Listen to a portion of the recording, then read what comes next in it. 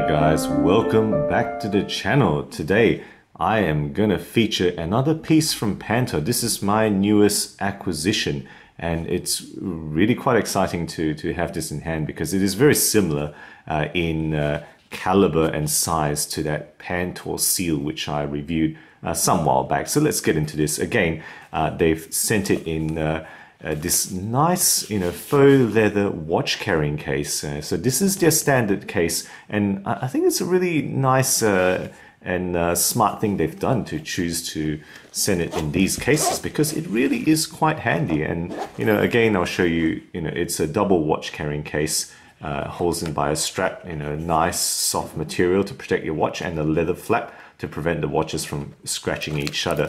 So just quickly to show you, basic card with basic instructions for a three-hander mechanical watch. Really, you don't really need to know that. I think most watch enthusiasts will never look at an instruction set for a three-hander like this. You kind of know what you're expecting. And just to show you, this is I guess indicative of the size of the watch. I have had to remove that many links to make it fit on my wrist, so you can, it's kind of designed for a much bigger wrist. I suppose you might take that as a sign. And then there's a basic warranty card there. So let's just get into the watch. You can see it's held in by that rubber strap there. Let's get out the watch from the packaging and show it to you. Just release it.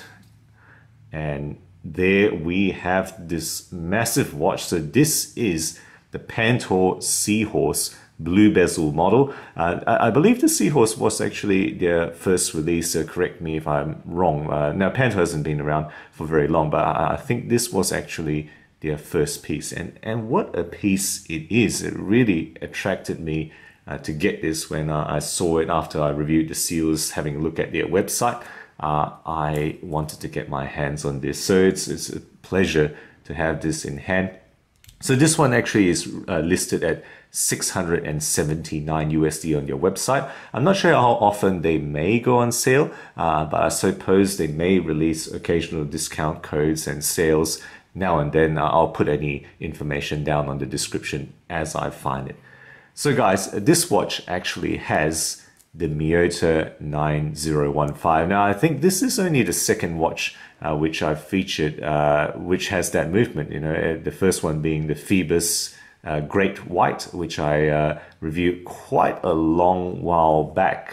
So take a look at that if you wish. But I think this is only the second watch I've had. So the 9015 is a 28,800 beat per hour movement. Now this is the only Japanese movement that I have reviewed that has that higher beat rate, similar to the basic Swiss beat rate, rather than 21,600, which is more common for Japanese movements. 24 jewels and a 40-hour reserve. As you might expect, it does have hacking, it does have manual winding, as well as a quick set date. In this case, it's implemented here at the 430 position, black writing on a white wheel, as you can see there. Just a plain window, there's no bother on that. But, it kind of suits the characters of this watch, I think. The case here is a big 45 millimeters across. It is 16 millimeters thick, so pretty chunky, but not quite as thick as the Pantor Seal, which I think is a more massive watch. 24 millimeters across the lugs there, and it has a rather big, as you might expect, lug-to-lug distance of 54 millimeters between my thumbs there. Okay, so all in all, this comes in at a smidgen under 250 grams. Also one of the heaviest watch that I have ever reviewed, just a little bit shy of the Pantor Seal, I think, which is a handful of grams heavier. If you had all the links in, of course, it would be even heavier. It's kind of be probably another 30 grams with all the links in. The finishing, as you've seen me pan the watch around, is actually fully brushed. There is not a single polished surface on this watch at all. It's longitudinal on the top of the lugs and longitudinal brushing on the sides. But interestingly, it's a little bit, kind of more blasted along the bezel there. It doesn't really have an easy direction that I can find on that gear grip bezel, which is pretty cool, I think. And then on the radial brushing on the sides there of the back, I'm not sure if it's gonna come in very easily, but the lugs and the case back I actually brushed in a radial type of pattern. Okay, so with that very, very robust screw-in case back, right? Just look at the etching, the details there, very, very robust. Over-engineered, many notches there, which you don't really need. You don't need 12 notches. Over-engineered case back with a solid screw-in, nicely signed crown. This watch is rated at 1,000 meters. You can see it on the bottom of the dial there. And with that 1,000-meter rating, it does have an automatic helium escape valve at the 9 o'clock position, which is appropriate if you're going to make a watch, I think, that goes down to 1,000. Well, I guess, how realistic is that? I think if you're going to go for world record scuba diving, yep, that probably comes into play. But for most of us mortal men, this will probably never feature. And how does this work? I'm not really sure. It's automatic. There's nothing you need to do to work it. So I assume it's similar to the Rolex Sea Dweller type of automatic helium escape valve. Let me know if you have more information on that, because Pantor don't actually have that on their website. Okay, guys, moving on to the dial here. Just let you look at that, fairly nice matte black dial. It is wholly printed. That is not a single applied element on there. But, somehow I think they kind of get away with it in terms of the character of this particular watch. The hands are sword hands, and they're polished steel sword hands, with that brightly colored second hand, which nicely adds a splash of color to this face. I think that's an appropriate choice there. It is loomed in C3 Superluminova, and the loom works really quite well. It's almost as good as Seiko Lumi Bright Divers. Maybe actually on par. Actually, I haven't done the direct test, but it does feel like that. And so you can see loom on those 12-hour markers there, on the hour minute hands, as well as that pip on the second hand. And of course, the loom shot I will put right here to let you see how it works in the dark, and it works very well. Moving on to the bezel, that gear grip is pretty cool. I think I've really quite enjoyed that. 120 click unidirectional dive style bezel with an aluminium insert. Okay, so that isn't a ceramic insert.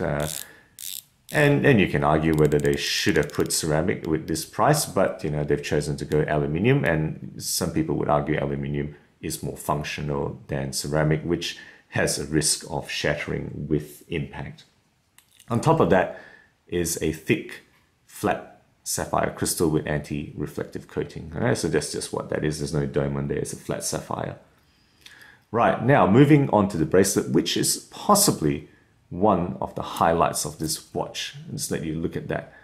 Very, very solid. Of course, it's going to be solid end links. It is actually fully brushed, and it is 15 pieces per link, this bracelet. All those pieces are actually individual, and that is just massive. I think that's possibly the most number of pieces per link I've ever seen on the bracelet. And this is one of the things that attracted me most, is this very interesting bracelet. Now, Pantor has said that this is custom and it's only found on this watch. I'm not sure. I'm not sure whether there's a third-party manufacturer that you can get this from. Let me know if you know. I've put up this question on What You Seek, and I haven't gotten an answer. So possibly you're correct. This may well be a unique custom bracelet, for this watch. So let me know if you find any more information. I'm very keen to hear if this can be found elsewhere. The links are, of course, attached by screws, right? As with their other watch, it is actually a screw link with this very solid bracelet, on par with anything from Strapcode, I think. Okay, looking at the clasps, it is actually a machine clasp. Some maybe possibly some pressed parts, but mostly machined, I think. And push button release, nice etching there of a seahorse and Pantor under there. And the surprise here is that it does have a 6-step micro adjustment, kind of like a glide lock, but not really. Let's just show it to you at the back there. You can see that, right? It's pretty cool. I was surprised. I didn't know about that before I opened the package. So that's a nice touch. It's really quite great to have that micro adjustment built into the clasp here. So let's just put it on for the wrist shot. And there we have the massive Pantor Seahorse on my 17cm wrist. And this watch strictly is too big for me, right? It's thick, it's chunky. The lug to lug is strictly too big for my 17cm wrist, but what have you, you know, I think I've enjoyed using this in casual situations. I won't take this into the office. It's just not suitable for, you know, formal slash office shirt and tie work, but casual, I think you get away with it, or at least I have done so, and people don't really kind of question it. It doesn't shout out too much, you know, it doesn't make too much noise, right? It's relatively quiet, and it's a dark blue, not the bright blue, so I think it's okay, you know. I've quite enjoyed using this. So guys, that's the watch. What's been the enjoyment here? Well, look, I think it's a super solid, tough diver, obviously, like the seal. It has enough mass to kind of inflict some serious damage if you know, again, if you choose to hit someone with it on your wrist. You really have quite a chunk of metal here.